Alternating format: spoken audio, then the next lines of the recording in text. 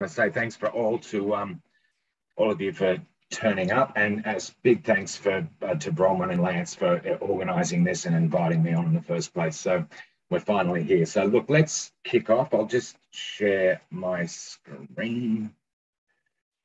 There it is there. No, we don't want that one. Sorry, folks. Technical glitch. And you please utilize the chat box for questions. We will have questions and answers after, but we'll curate during the presentation. Lovely. You can all see that title page. Yes? Yep, wonderful. We're all good. Okay, good. Just making sure we're on track. Okay, well, look, as I said before, look, thanks for inviting me on. But before I start the talk, I'd really just like to acknowledge country. So myself and UQ acknowledge the traditional owners and their custodianship of the lands on which we meet, and also the lands on which my research is conducted. We'd like to pay our respects to their ancestors and their descendants who continue cultural and spiritual connections to the country. And obviously we recognise their valuable contributions to the Australian and global societies. So let's get into the talk. So first thing I want to point out is that tonight's talk will be a sort of a bit of a debunking of some myths about pterosaurs in general, and also talking ultimately about the new discovery that our research kind of led to. So on a wing and a prayer, it's kind of appropriate coming from a background. So I'm currently a PhD candidate at UQ. And I had never worked with pterosaurs coming into the PhD. In fact, I'd never actually worked with vertebrates in general. So my research up until then included these frond-looking plants, animals, organisms from the Cambrian era. So we're talking closer to sort of 440 million years ago. So that was my background. And I basically heard about some fossils that were in a little museum in the middle of Queensland, and was told no one's ever looked at them. It'd probably make a good PhD project. They're probably pterosaurs. And me being rather naive with any vertebrate, I'm like, yeah, well, that sounds like a great idea. I know what pterosaurs are. It sounds like a wonderful project. And then I started and realized just how little we know, and hence the title. So chasing Australia's elusive pterosaurs. So let's start properly. Now, the first thing you'll notice in this title slide is that I belong, or I'm affiliated with the Dinosaur Lab at UQ. So let's get this out of the way. So first of all, there are a lot of there is a perpetuating myth, and a lot of people sort of perpetuate it that pterosaurs are dinosaurs, and it's not helped by the fact that I come from the Dinosaur Lab. So the first part of my talk, I just want to basically try and dispel two common myths about pterosaurs. The first one is that pterosaurs are simply flying dinosaurs. And the second one is that the terms pterosaur or pterodactyl are interchangeable and mean the same things. Okay, so let's start with the first myth. So pterosaurs are flying dinosaurs. Okay, so as a child, we're all conditioned to, when we're introduced to dinosaurs, and we're, these reading cards, that's a picture from I think it's a puzzle, the top of a puzzle box. And we're told that, pterosaurs belong with the dinosaurs, and they are flying dinosaurs with wings, essentially. And that's what we're taught as kids. And that kind of sticks with us all the way until we start PhDs. And it's not helped by the fact that the media also jump on board. And I'll show you two examples, real examples from the media. The one on the left is not my research. It was a colleague of mine who's also working on Australian pterosaurs. And it says they're obviously the giant flying dinosaur. The media article on the right there is actually from my research. And again, it refers to it as a giant flying dinosaur. Okay, so let's go on. So basically, they are not dinosaurs.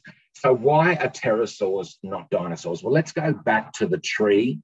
This is just showing a little part of the reptilian tree. So starting with archosaurs.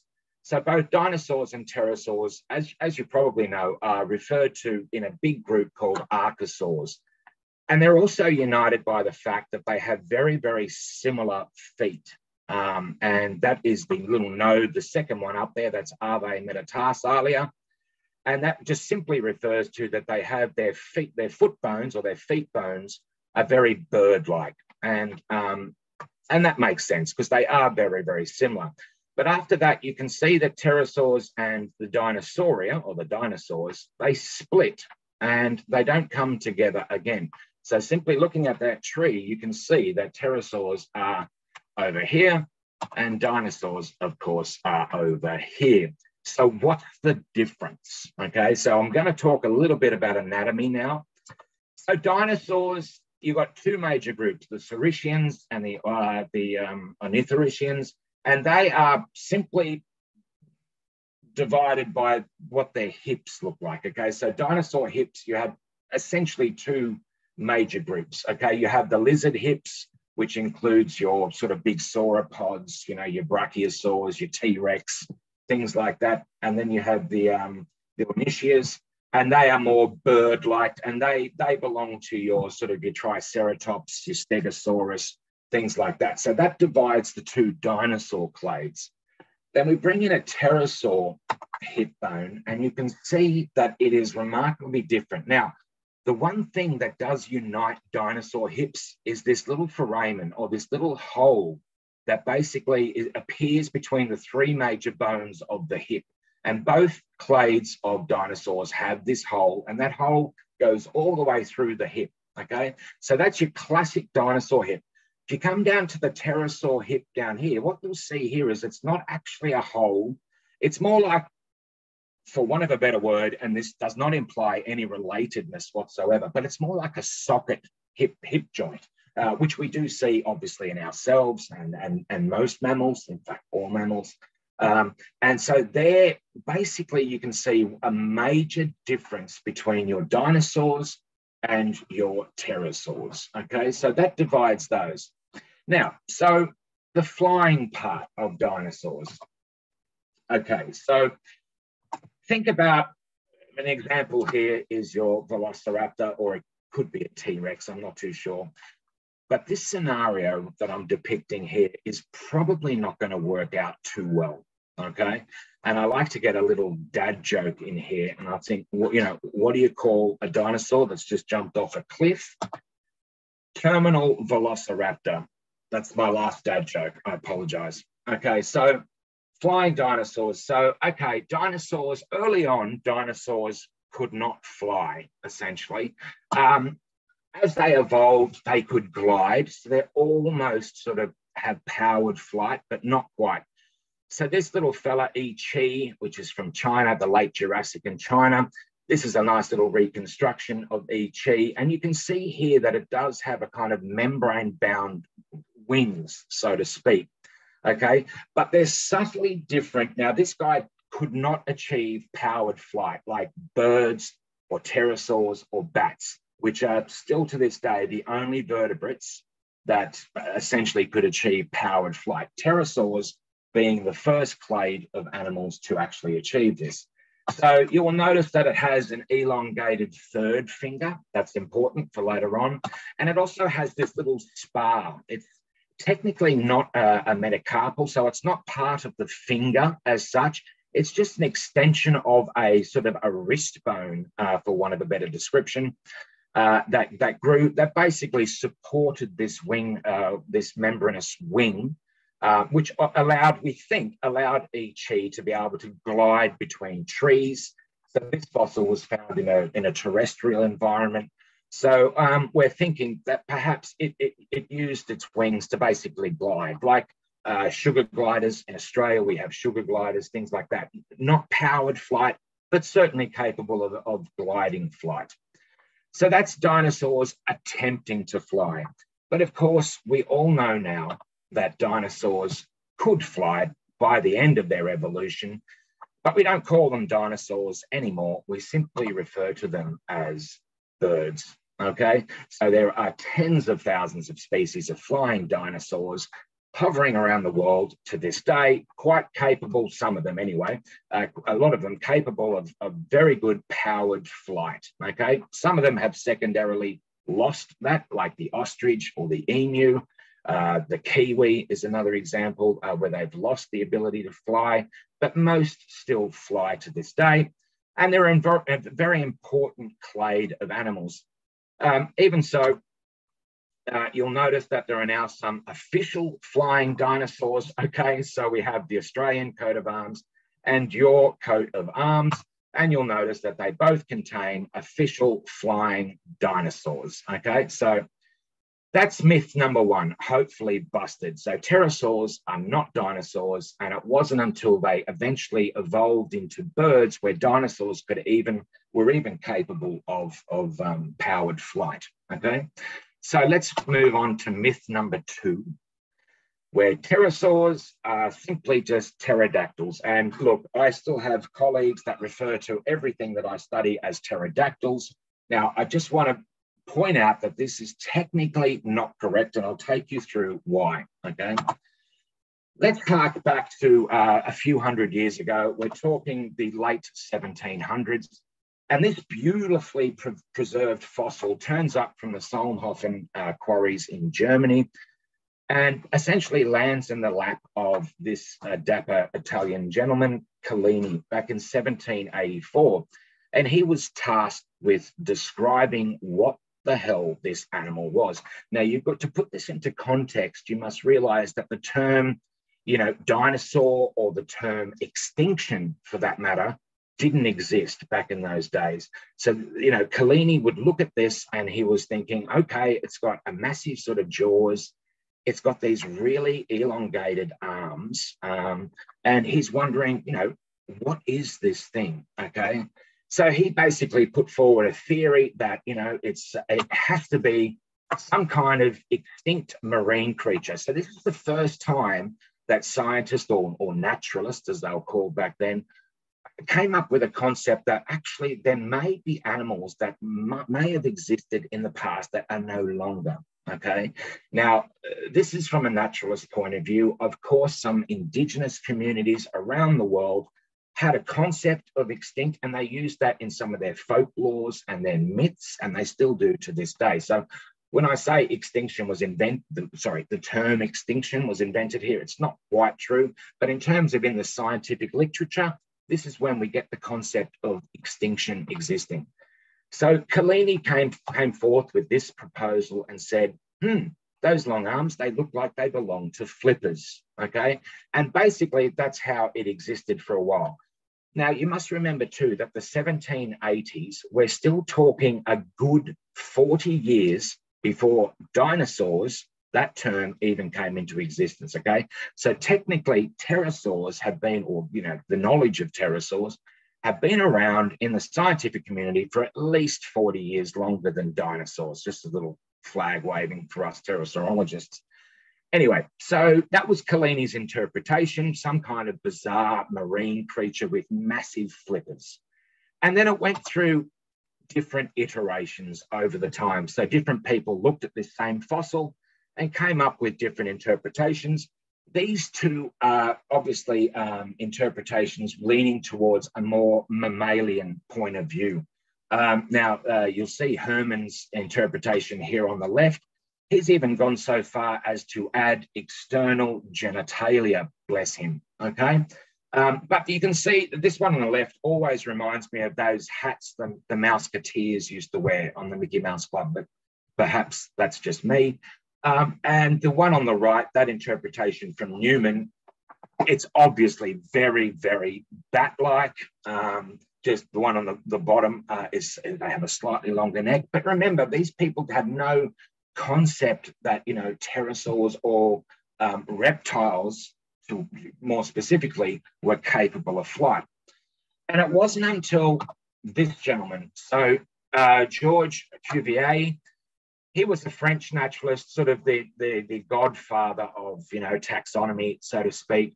And he looked at this fossil back in 1801 And he was the first one to realize and recognize its reptilian affinities.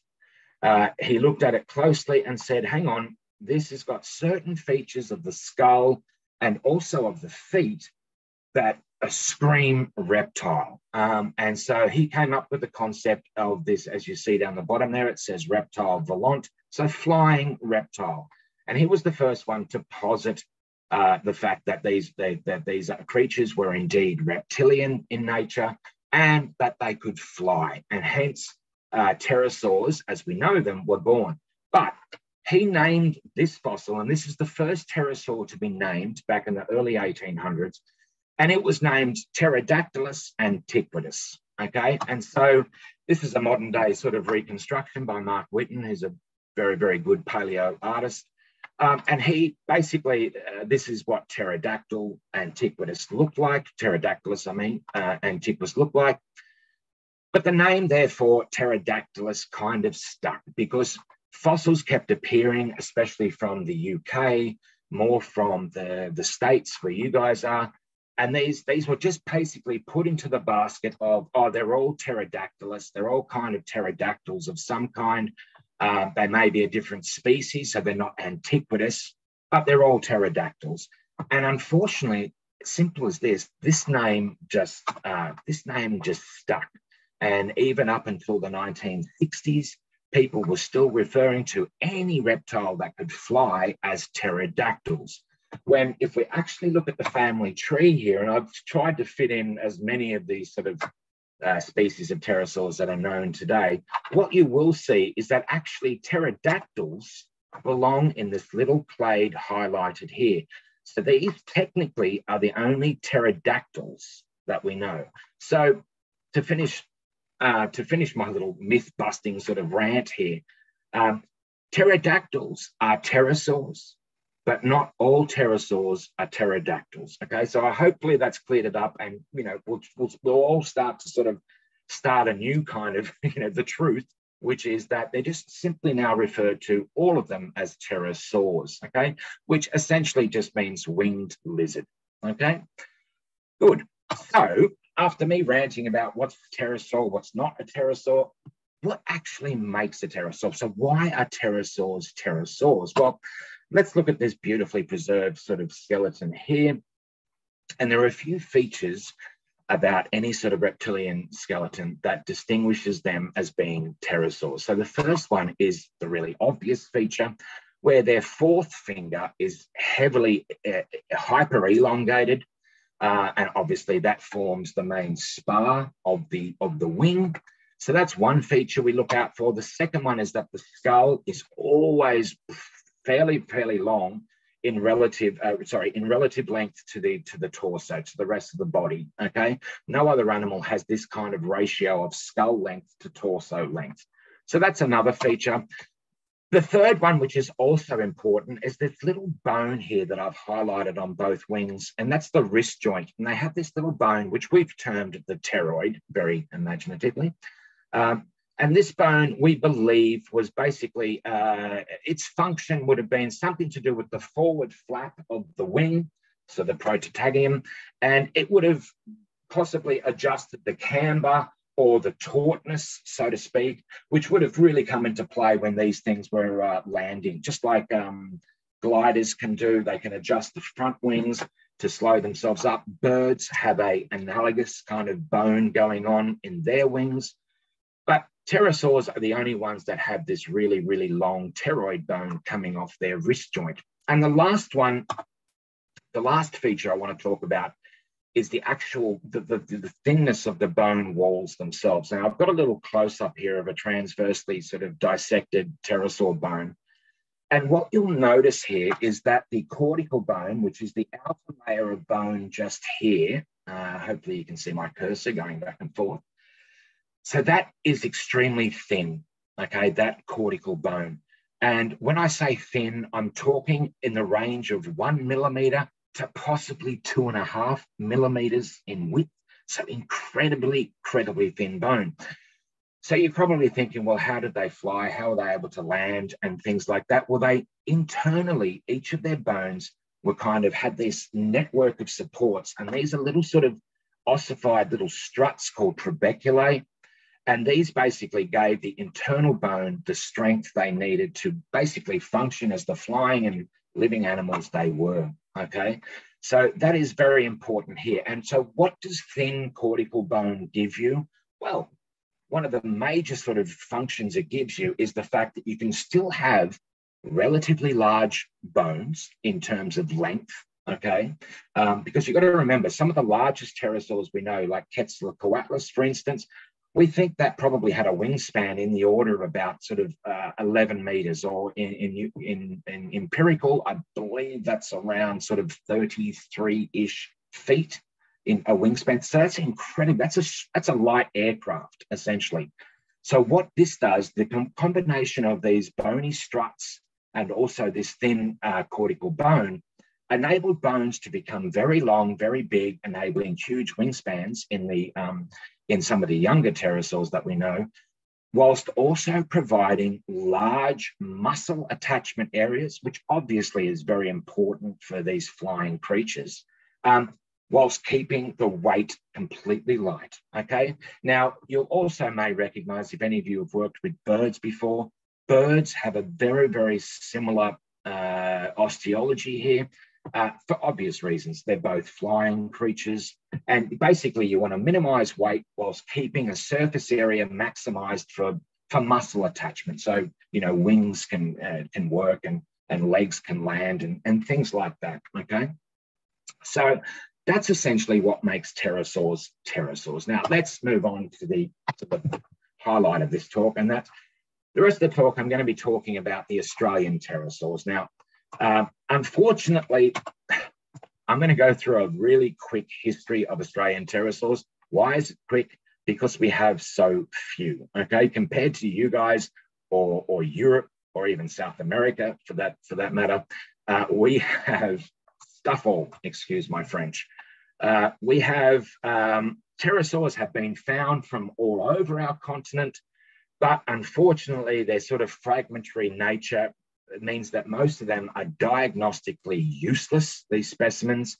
We know they're pterosaurian in nature, given their, you know, the thinness of the cortical bone and some other features. But unfortunately, a lot of it just ends up being on a museum shelf with just a simple tag that says Pterosauria indeterminate, okay?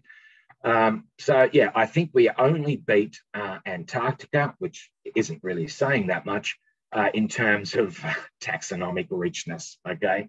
We are catching up to, say, the species richness that's seen in Africa, but not quite. We're still a little bit off, but we're nowhere near the species richness that you find in the Americas or in Europe, okay? But anyway, that's just a little map showing you where some pterosaur fossils have found. So all up, we're looking at, we have roughly, and I think this number's just increased, but approximately 20 described specimens, okay? So that's a pterosaur bit from somewhere, okay? But to put this into context, okay, I'll go back briefly to dinosaurs again. So we have 20 described specimens. Compare that to the well over thousands of specimens that we have of Australian dinosaurs, okay? Unfortunately, as I was sort of hinting before, out of the 20 described specimens, only 4 of those specimens so far are diagnostically useful enough to erect a species on, okay? And I'll show you the 4 Australian species in a moment. But what you will recognize is that they're all based on at least some part of the skull, whether that be the lower jaw, the mandible, or the upper jaw. Why is that? Well, quite simply, it's because the skull is highly diagnostic, okay? A lot, if not most, of pterosaur species are diagnosed with, at the very minimum, some part of the skull, okay? And that makes sense. A lot of animals are diagnosed that way because there is a lot of variation in the skull. Unfortunately, the elements that really preserve well in pterosaurs, so some of the more robust elements like the shoulder attachment or some of the long bones in the wings, they preserve quite well because they are a sort of more robust bone. And obviously, you know, they just hold up the test of time. But unfortunately, they're not really diagnostic. They're useful for maybe getting down to a family, if that, but certainly not useful for getting down to a kind of a special level of identification, okay? Anyway, so we have 4 Australian pterosaur species. Now, compare that to 150 at least species known worldwide. So Australia essentially accounts for around about less than 3% of all pterosaur species, okay? So why so few pterosaurs? Well, the answers are really quite simple.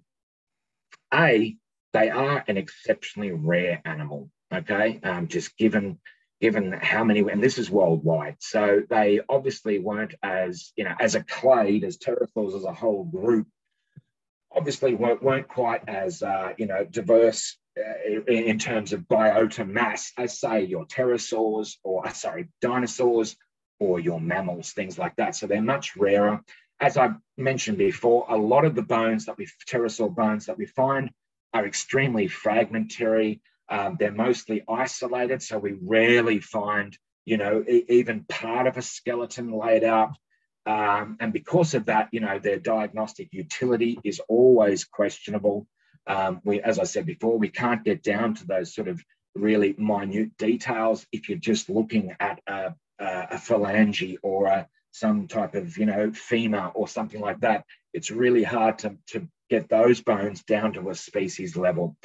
And also, of course, and this is not just with pterosaurs, but there are incredible biases in the fossil record. So that may be a preservational bias, i.e., where does this animal die? And does that mean that we're likely to find it 100 million years later? Or is it likely just to basically disappear and never be found again? There's also sampling biases that account for some of this, the rarity of pterosaurs in Australia. So where we look, for instance, to this date, I'm aware, I think there's only maybe about 3, possibly 4 of us in Australia that we could probably call ourselves pterosaur researchers. Most people in Australia, if they're working in, in the Mesozoic, they're dinosaur researchers. There's you have your group of mammal researchers that are looking for that elusive, Mesozoic mammal. But there's only a few of us that are looking for pterosaurs. So there's a sampling bias that also goes on. Perhaps they're out there, we just haven't found them yet. Okay, so let me introduce you to the Australian pterosaurs that we do know. So this is my Thapunngaka. Okay, it was Australia's first named dinosaur. This is back in 2007. Now, the actual fossil itself was found decades before this, I believe, back in the 80s. But it wasn't formally described until 2007. And what you're seeing here is a nice section of mandible, lower jaw down the bottom, and the sort of the midsection of the maxilla, or the sort of the upper jaw here, with the anterior end of the naso and orbital fenestra, which is this big sort of hole that pterosaurs and in fact most archosaurs had in their upper jaw. So this is what we have. You'll see some nice, really gnarly teeth going on, a few teeth sockets where the teeth have obviously been lost. But this was as good as it got for a while. For a good 10 years, this was, well, that's not quite true, maybe 5 years. This was the only Australian pterosaur. And it sort of, it makes sense that when this was published, it was a Nature paper, which is, as you can understand, the be all and end all for any scientist. As you get your, research published by Nature, it's like, oh, the holy grail. Anyway, so this was a Nature paper, and that was described by Ralph Molnar and Tony Tholburn back in 2007. Okay, so fast forward, the second Australian pterosaur we have is called Aussie Draco molnari. Now, I've put there the odd one out, and I'll point out why in a second. So you can see the scale bar there. This is quite a tiny specimen, and what you're looking at here is basically the front tip or the anterior tip of the lower jaw, okay? And it has some nice alveoli here, teeth sockets. It also has this sort of a ridge going down, which a lot of pterosaurs have. They have this kind of mandibular ridge or groove, I should say, that goes down here. And unfortunately, this end, the more posterior end, has long since disappeared. but it's the odd one out. Why? Oh, sorry, I normally add a little thing here. I have a little bit of cultural cringe with this name, Aussie Draco, and I also have a bit of cringe every time we watch an Australian at the Olympics and they're like, Aussie, Aussie, Aussie, oi, oi, oi. So I tend to add that, but let's just fast forward. Okay, so the odd one out. You will notice here, this is the bottom edge of the mandible, okay, down here. You're looking at it from a lateral view now. This is sideways. What you'll notice is that the top edge, or the sort of the ventral surface of this mandible is convex, okay? It bulges outwards. And this is very, very unusual for pterosaurs, okay? And it's basically the only Australian pterosaur that doesn't, and I'll show you a phylogeny later on, a family tree, but I will point out that this is the only one that doesn't fall into a nice sort of family where all other Australian pterosaurs fall out into, okay? So hence the odd one out. All the rest of the Australian pterosaurs are what we call anhanguerians, which is a big sort of family of pterosaurs, and we find anhanguerians worldwide. They were totally cosmopolitan in their distribution. This one, though, is not anhanguerian, and they named it and stuck it in a clade called Targaryen Draconia. And for those of you that are Game of Thrones fans, you will know where that name came from the family Targaryen, okay? Some people have weird ways of naming things, but anyway, just like to point out that this is not a pterosaur she's riding, it's a mythical dragon. Anyway, so that's Aussie Draco. Right, the third Australian pterosaur, and this one's a beauty, okay? So it's the most complete pterosaur we have in Australia. This is just the skull elements. So you'll see here a nice large premaxillary crest here. You've got the lower jaw down here. It's broken off. We're assuming there's a start of a crest down here. But what you'll notice is that, you know, this is quite exquisite, but unfortunately, the further back down the skull, it's missing, okay? So, but otherwise, a very, very nice sort of example of Australia's most complete. Just to put things into context, so the rest of the elements they do have some wing elements. They have a partial shoulder element and some cervical vertebrae just here, and other little bits and pieces of the skull as well. So that's Ferrodraco. Essentially, that just means iron dragon, and that's because the rocks that this was found in is called ironstone. But that's Ferrodraco, and that was only recently published a couple of years ago by another research worker in Melbourne. So that's a beautiful specimen. Right, so then we come to my research, and this is Australia's newest and ultimately the largest in terms of wingspan. Now, remember, I'll talk about that in a second. But what you'll notice here is we don't have that much, okay? But thankfully, what we do have is highly diagnostic, okay? So what you're looking at here is the lower jaw or the mandible. So you have right the front tip here. You have this massive mandibular crest that's roughly around about 13 centimeters from ventral to dorsal. You also have at least 13 alveoli going down the side. Now, this little piece here is not a tooth. I got excited when I first saw this specimen, thinking we had a tooth attached. Unfortunately, it's just a shell fragment. The horizon, the bedding that this fossil was found in, has incredible amounts of fish and marine life in it. And so that is just a little part of a little shell from a bivalve. But anyway, we have this very, very nice, sort of very well-preserved, except for the bits that are missing, mandible, the anterior portion of a mandible. And so we were able to basically describe this, and ultimately it was published in the Journal of Vertebrate Paleontology. And that was, I think, around about August or September last year. And we erected the fourth named Australian pterosaur. So let me take you on a little story on how all this came to be. Now, this is the original figure I just showed you. So the first thing, as I explained at the top of the talk, I came to this PhD with just the knowledge that there were some pterosaur fossils hidden in a drawer up at a museum in central Queensland that needed to be described and looked at, and it would make a great little PhD project. So basically, I went back and I had to learn the history about all these fossils that were found. So the first question you need to ask yourself is, where was it found? Now, as I described before, this is obviously a partial map of Australia. And you'll notice that Richmond, the town Richmond, has been highlighted there. And that's where this fossil comes from, okay? Basically about, roughly about 15 to 12 kilometres. Excuse me, I'm not too sure what that is in miles, but not quite as many, miles. Northwest of Richmond, there's a little fossil area which the public can go to and have a scratch around.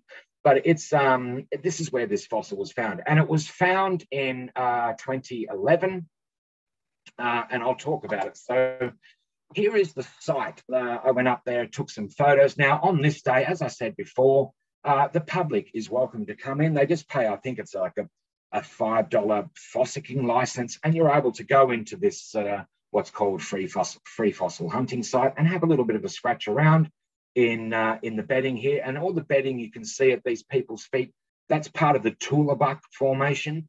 And we're talking late Cretaceous, around about 104 million years old, roughly, predominantly made up of limestone, which, for those of you that know your geology, would suggest that this was once an ancient marine depositional setting. And these people are having a look around. But yeah, the fossil that we worked on came from this site. I don't know what the guy at the back's doing. Maybe he's given up fossicking and thrown a hand line into the pond looking for some catfish. Not sure. But anyway, part of this museum in Richmond, which is called Kronosaurus Corner, they have twice a year, they have an event called the Big Dig. And it's a great exercise in citizen science. So you get all these volunteers turn up, and they obviously go in and they conduct digs at this site, okay? And here's one. This was not the event that where the pterosaur was found, but another event more recently. And you can see there's a lot of people hovering around, a lot of activity, because the slab, as you can see, the size of the slab they're trying to extract, it's quite large, and it's basically a job for many hands on deck, okay? But it's a great example of citizen science, which is encouraged, as long as good record keeping is taking it, and that it really, really helps, because there's such, as you can imagine, central outback Queensland is a massive area. You can drive for 2 days, literally, and still be in Queensland. It's an enormous state, okay? But anyway, so this is an example of the Big Dig.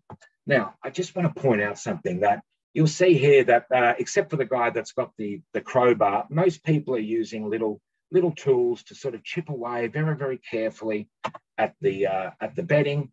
And this is your typical sort of paleontologist toolkit, okay? You've got these really, really sort of fine tools here, like little chisels. You've got tweezers, some little dentistry picks, a geologist hammer, a little sledgehammer. So very, very, very typical paleontologist tools, okay? Now, I want to tell you about how our pterosaur was discovered. It was discovered by a gentleman called Len Shaw. And Len Shaw is a Richmond local, who's been living in the area for his entire life, and he's been scratching around, a very, very good sort of amateur fossil hunter. And he's been scratching around these pits and around the rocks of Richmond for close to 50 years. And his method of sort of finding fossils was quite unique, and I want to take you through that. So he would use, his paleo toolkit consisted of this. So what Len would do, Len worked for the council, and he would drive these front-end loaders. And during his lunch breaks, he would like to basically jump in his front-end loader. He'd go down to that pond, the big water pond that I showed in a previous slide. He'd fill up the bucket with a bit of water. We're talking hundreds of litres of water. Then he would go to some particular sort of area in this site, and he would slowly tip the bucket so the water would come out. And it was a very effective, if not crude, but very effective way of washing the topsoil or the top layer of dirt off a certain area. And lo and behold, in 2011, one day he was doing this, and he came across this. And this is what he saw. Now, I don't know if you can see it. Hopefully you can, but there is our fossil right there. So you can see here the alveoli, the tooth sockets. That is the start of the mandibular crest that I was talking about. So this is the front end and that's the back end. Now, the only unfortunate thing about when I saw this photo, because obviously I wasn't at this dig. I come in later on in the picture. But the unfortunate thing about this photo is this element here, which was never recovered, which looks to me like a fragmented sort of long bone, possibly wing, maybe leg, unsure, but that was never recovered, unfortunately. Why? Because of the method that they used to extract this fossil from the rock was rather crude as well. So they basically got a rock saw in and proceeded to cut out a huge slab that contained the mandible. Unfortunately, though, they sort of, we lost a bit of some of the other elements in the process, but never mind, we still got a very, very well sort of preserved and detailed mandible out of it. So after they extracted that slab from the rock, it then went to the then curator of Kronosaurus Corner, a gentleman by the name of Paul Stumkat, and he had he went through the painstaking process of trying to prepare this fossil. And I'm sure some of you have maybe had a go at preparing fossils from matrix. It is painstaking, and there is a high degree of skill and artistry that is involved in this. So I've kind of shown a little sort of die flow chart here of it going through different iterations. And as you can see, it gradually went from a hunk of rock all the way to the mandible here. And hats off to Paul, who also is one of the co-authors and part of the research team. He did a marvelous job at getting that mandible out of that rock. Okay, so where to from here? We now have the fossil. This is where I came in, and I started the PhD back in 2018. So this is some 7 years or so after the fossil was discovered. It was basically sitting in a nice little display cabinet and I've been talking about it. This is the museum in Richmond called Kronosaurus Corner. Now, its namesake is this huge pliosaurid, which has been found in the area as well, and it was named Kronosaurus queenslandacticus. And obviously it has a nice little sort of statue devoted to it out the front of the museum. But this is where all those pterosaur fossils were basically hiding for all those years in a pretty little display case right there. You'll notice there's a gap in this display case here. That's where actually my mandible used to sit, or our mandible, I should say. And so I'd already taken it out by that point before I took the photo. So what did we do then? So basically my job was to essentially document everything, measure anything that could be measured, photograph anything that could be measured. Here's an example of me with my light box. This gives you an indication of just how thin this mandible is, by the way. You can see my hands for reference and how incredibly thin. You're looking at the ventral part, or the palate region. That's the part you can see there. And all in all, just of this one specimen, I took I looked through my files, about 400 odd photos of this specimen, because one thing about paleontology and field work in general, especially with Australia being so big, and also with COVID hitting, I'm glad I did this. I had to document as much as I could there and then, because it's quite expensive traveling around Australia, just going back, if you've missed something, going back to have a quick look at that fossil again. You can't really do that. So you need to document. So yeah, 403 photos. And basically I documented not only this fossil, but all the other pterosaur fossils that were there. And then came back to the University of Queensland and started to compare it to any pterosaur that I could find, which had a mandible that kind of looked like this.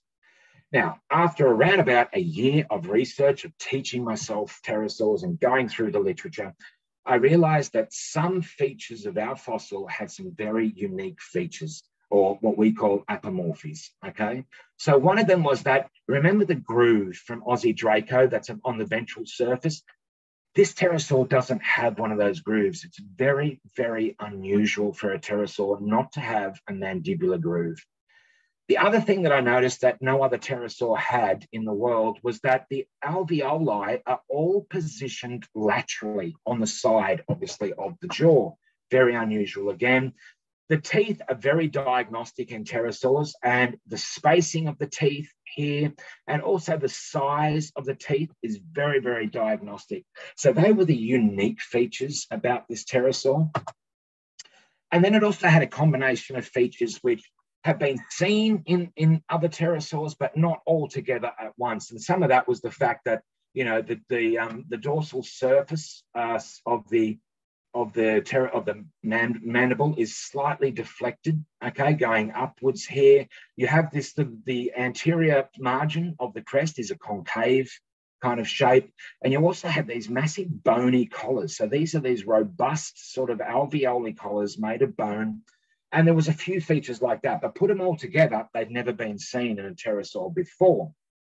And as I pointed out too, you can see from this sort of anterior photo here, or this front-on shot, it's incredibly thin. By the time we get down here, it's around about 2 to 3 mil. So it's essentially just cortical bone. That's all there is there. So it's incredibly thin crest, okay? And then also I sort of compared the size and the length of the alveoli. Now, for years, while this specimen was sitting in this cupboard up in Richmond, a few researchers, paleos, had been through the place and had just never really studied it in detail. But a lot of them had their, you know, as most paleontologists do, had their 2 cents about it. And they just wrote it off and said, oh, it's an anhanguera species. It's one of the anhangueras, which come from South America. And look, superficially, yeah, it does look like anhanguera, okay? But when you compare the dentition of anhanguera, so that's those two here. So we're talking this purple and the blue line. Anhanguera are diagnosed, or one of the features that diagnoses anhanguera, okay, is that the 5th and the 6th teeth in width are smaller than the 4th and the 7th. And every anhanguera species has this, okay? You compare Thapunngaka, our specimen, and it quite clearly does not follow that trend. Okay, so then I compared it to another one, which it sort of superficially looked like, and that was Tropignathus, again from South America. And again, you'll see that it wasn't, the dentition pattern didn't quite match. So I knew, okay, it's not going to be anhanguera and it can't be Tropignathus. This has to be sort of something new. And that just highlights the bits I was looking at. Okay, and there's Tropignathus. So we knew we had something new. Okay. And we thought, let's write a paper and erect Australia's fourth pterosaur, and we called it Thapunngaka shawai. So what's in a name? Okay, so look, I thought it appropriate and respectful. This fossil comes from what we call Wanamara country, where the Wanamara people obviously reside. And I did some digging through sort of lexicons and ancient dictionaries, indigenous dictionaries.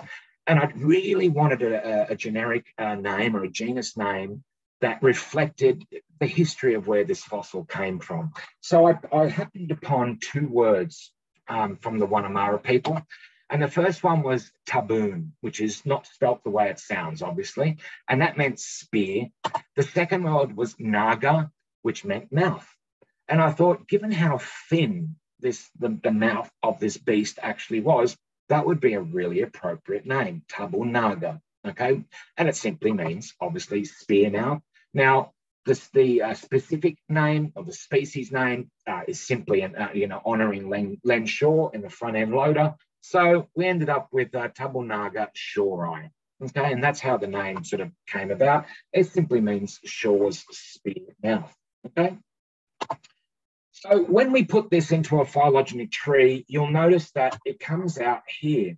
And these are the 3 Australian pterosaurs that I previously mentioned. They all come out in a very, very close cluster.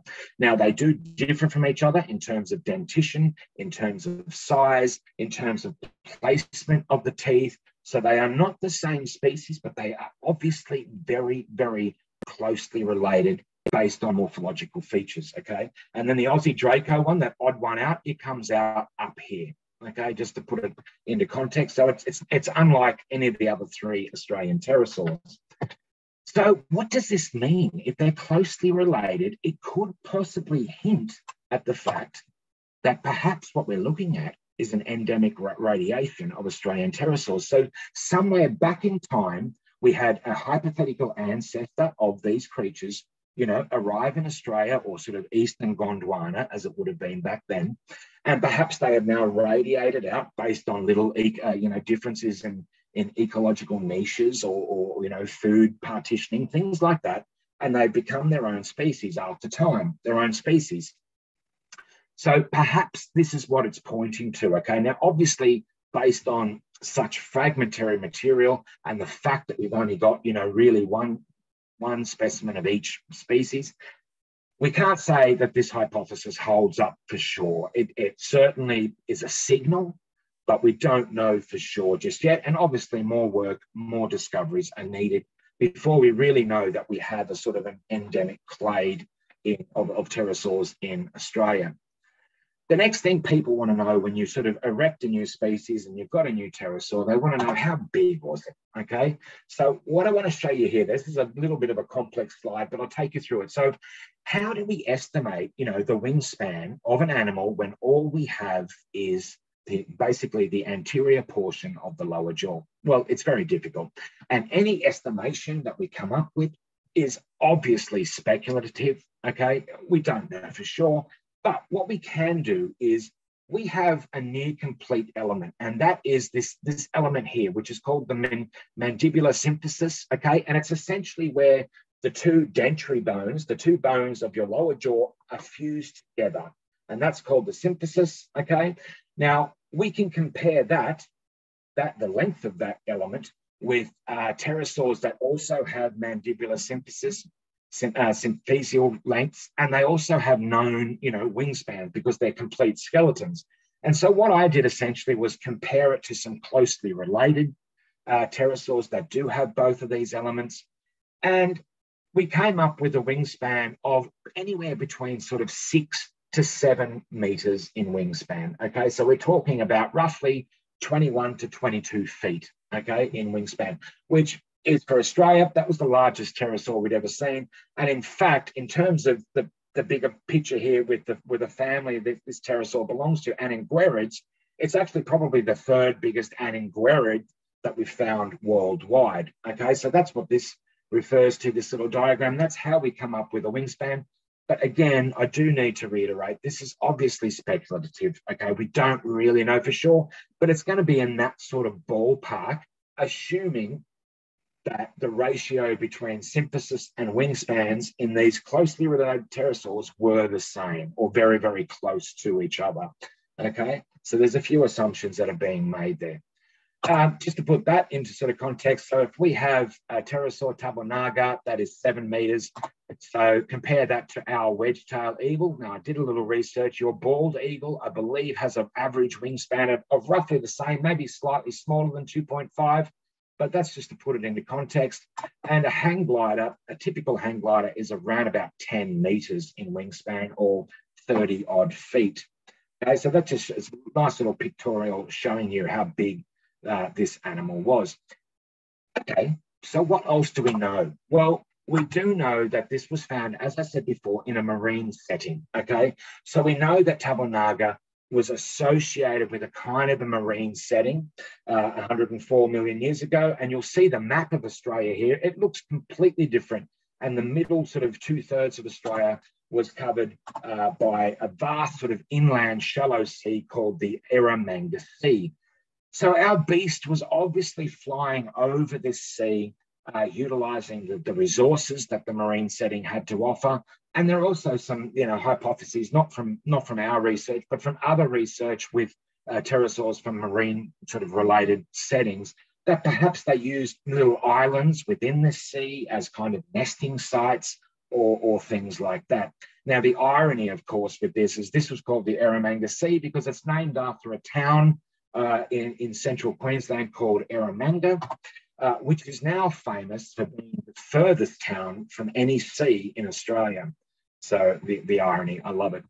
Anyway, so that's where this guy lived and roamed, and it obviously used, there was a lot of food, and I'll talk about this in a second. Okay, so then we start to think, okay, so we know the sort of environment, the paleo environment where this guy was living.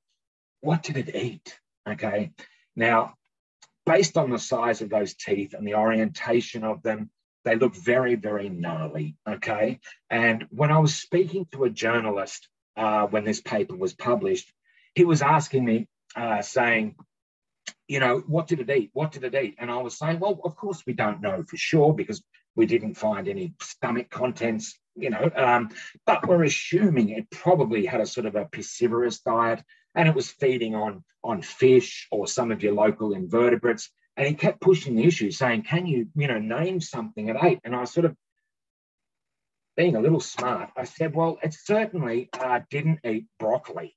And you really got to be careful what you tell some journalists, because the next thing you know, the headline from The Guardian was, it wasn't built to eat broccoli. And they actually quoted me. And I was like, oh, wow, okay.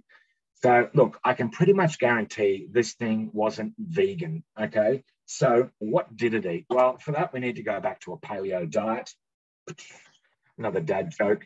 And look in the paleo pyramid. And look, my guess is it probably feasted on meat of some kind and fish, perhaps a little bit of eggs as well. So it's getting some nutrition there, but it certainly wasn't getting all 5 food groups to my knowledge. And that's my hypothesis anyway.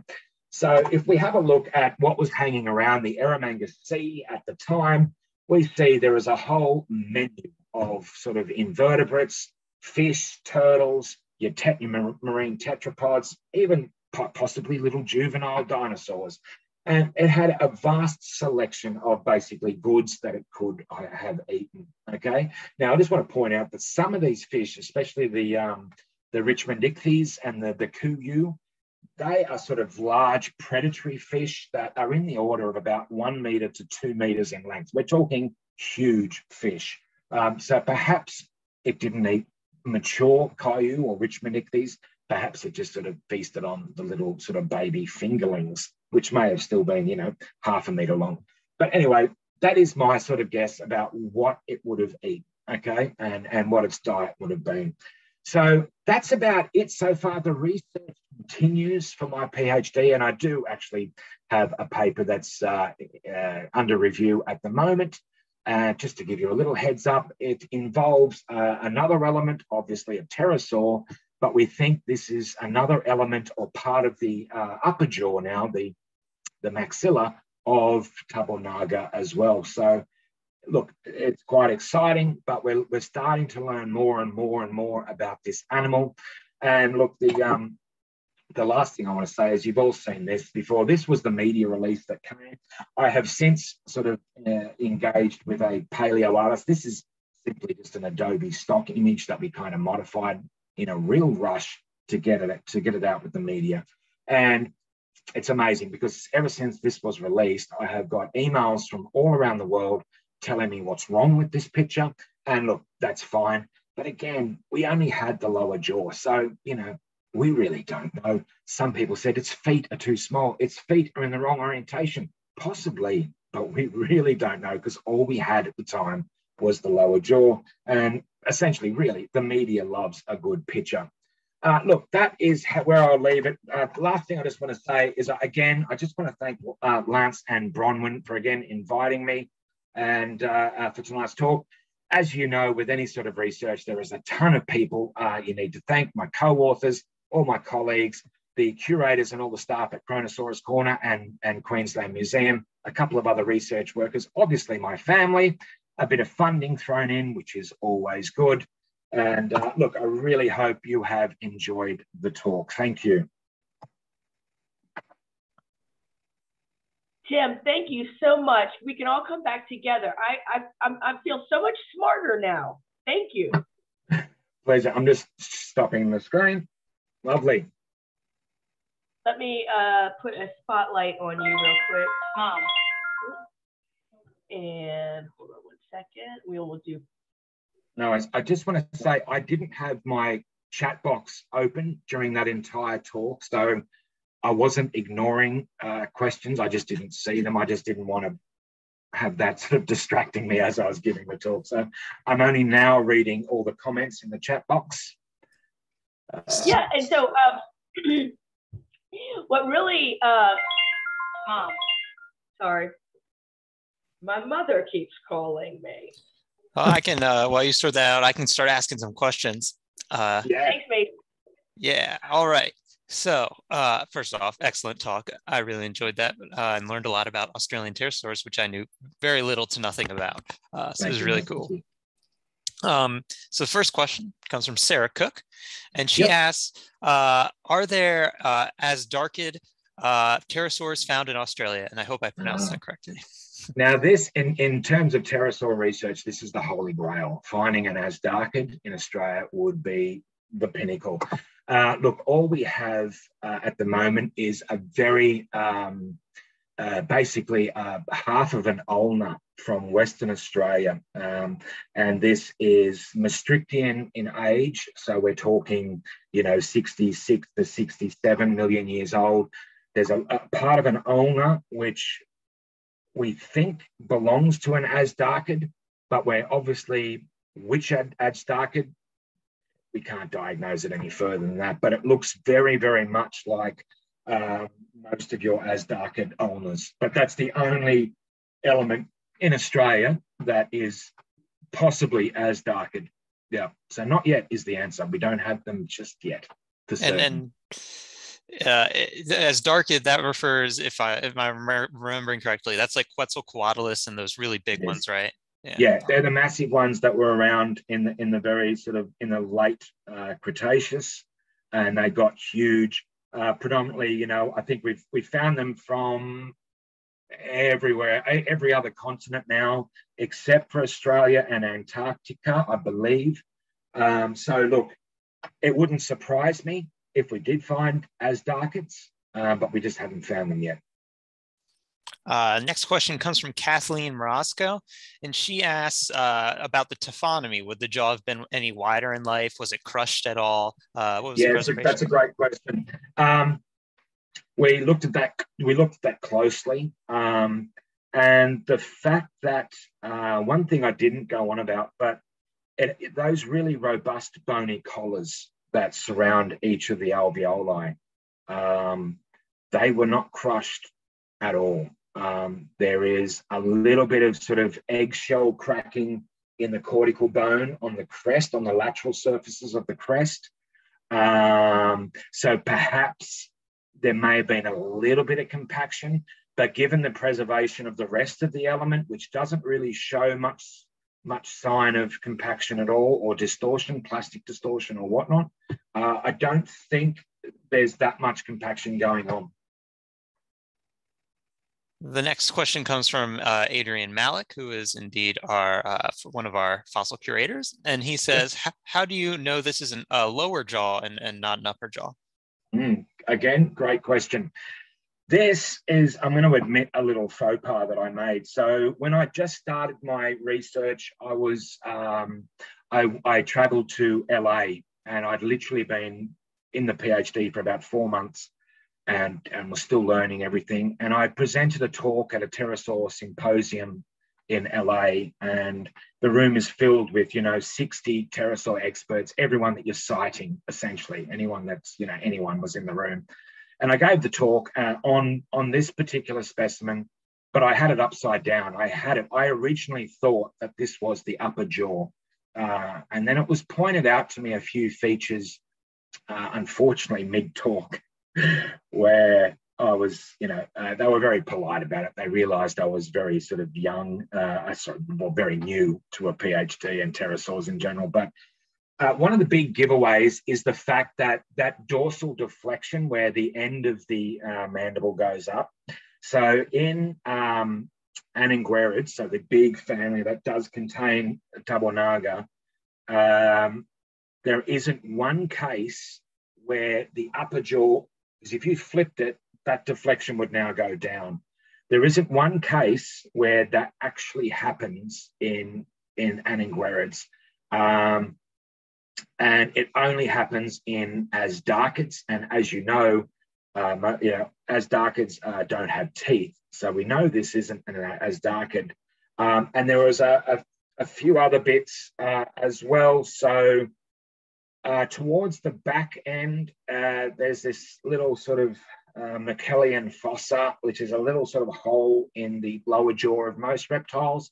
So we can see that as well. Well, the end of it, it's broken, but we think we're interpreting that as that. So we're pretty sure that it's a lower jaw. And also, the other thing, of course, is that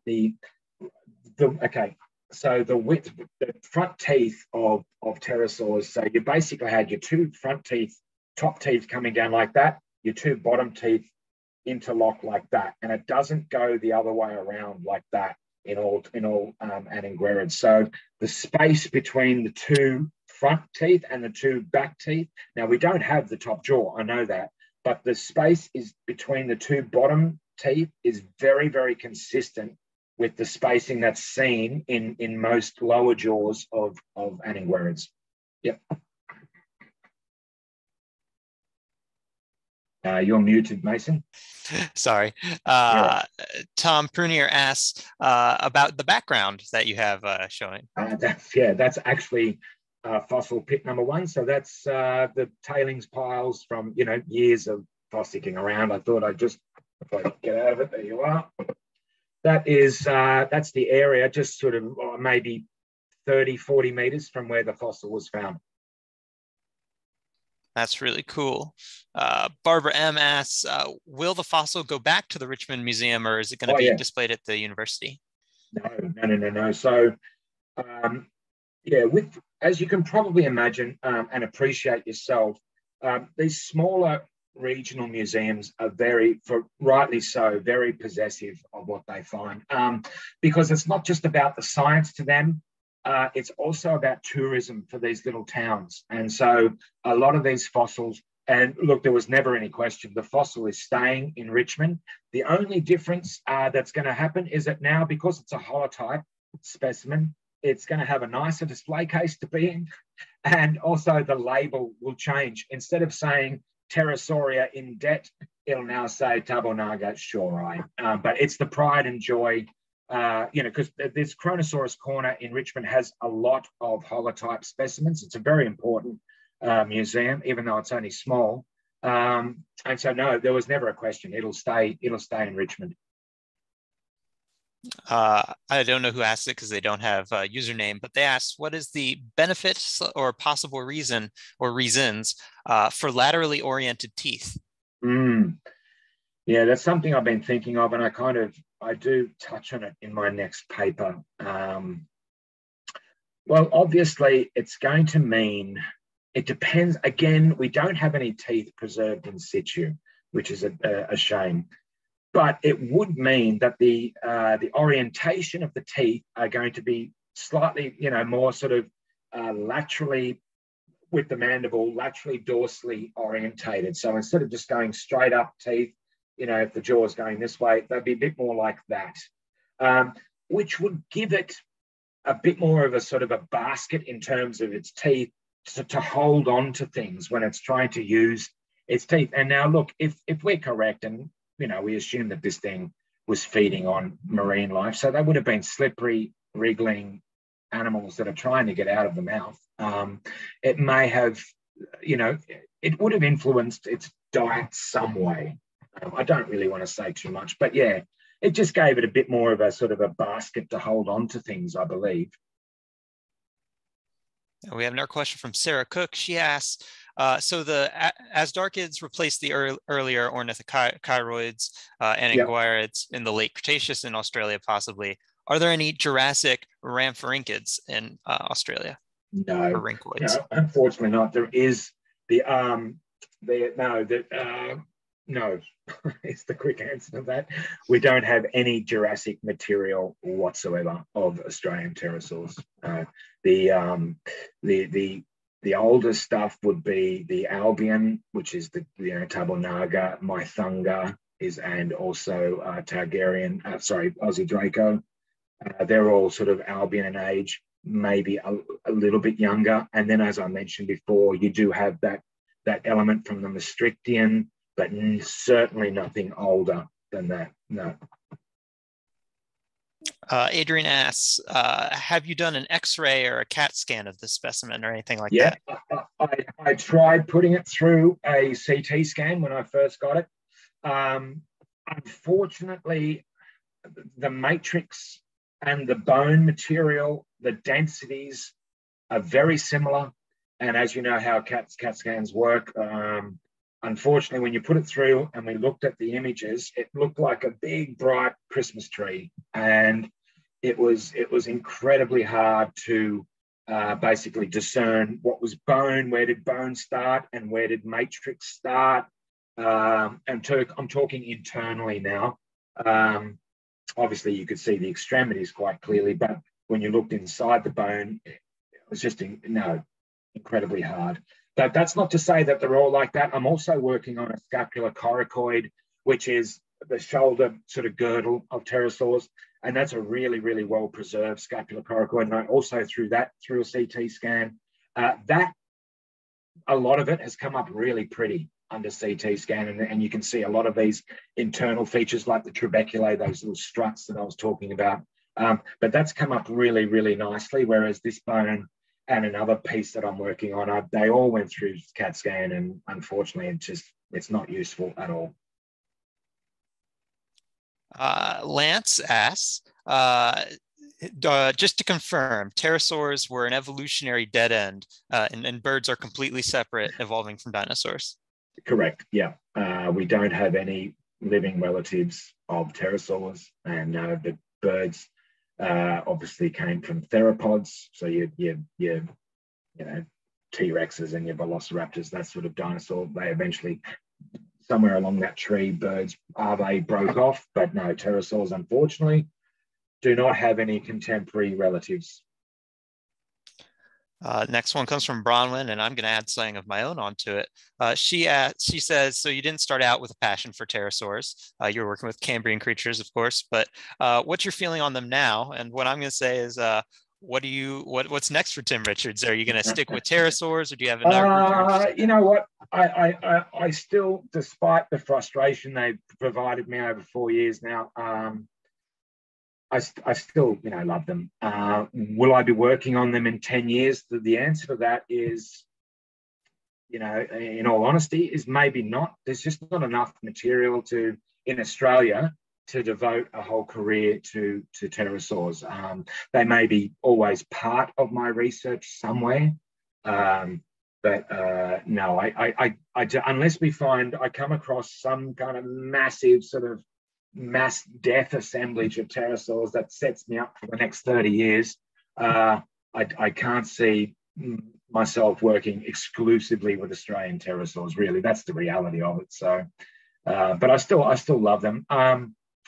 A little bit of background, actually, my undergrad is actually in genetics. So I'm also a casual academic and teach genetics as well. So ideally, I'd like to sort of combine those two disciplines, and I'm not talking Jurassic Parks and things like that, but try and work out some ancient enzymes and ancient kind of biomarkers, and who knows. But yeah, that's kind of what I'm interested in as well. Unfortunately, there's not a really big centre for that in Australia. So that would involve, going OS somewhere.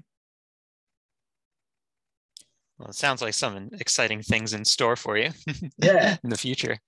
So I look forward to seeing that. And George Spica, our other fossil curator, asks, are there Cambrian stromatolites and other things related to that in Australia? In where I'm looking? Yeah, or in just Australia in general, I think is yes. Stromatolites. Look, it's a great question, George, and you've got me. I'm going to say my honest answer is I'm not too sure. I know there are stromatolites in WA, off the coast of northern WA. I don't know their age, George, unfortunately. I couldn't tell you whether they're Cambrian or not. Sorry. I haven't touched the Cambrian stuff, and I was working on these sort of frond-like organisms, not stromatolites as well. So, yeah, sorry, George, I don't really know the answer. All right, I think that's all we got here. Well, wonderful. Thanks for having me. Thank you so much for coming. I enjoyed it a lot. Good. I think everybody enjoyed it. And thank you, Tim, for sharing your knowledge and expertise with us. Another thing I love about this story is that one, it's a small museum. We're a small museum.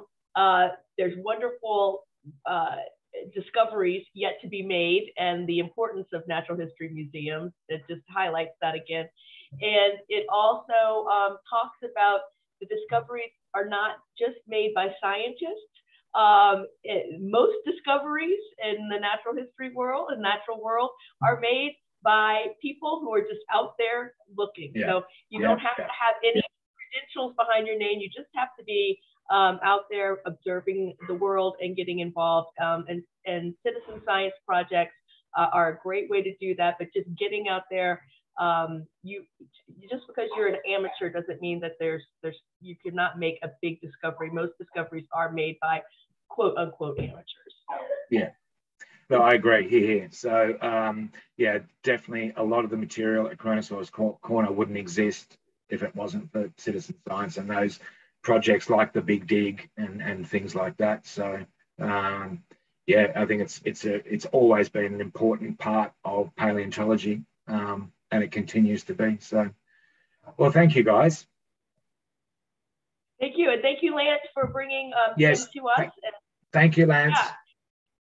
And hope to see y'all soon online and in person. Come see us at the museum and come see what we have as well. And then maybe we could do a field trip and go fossil hunting out by you, Tim.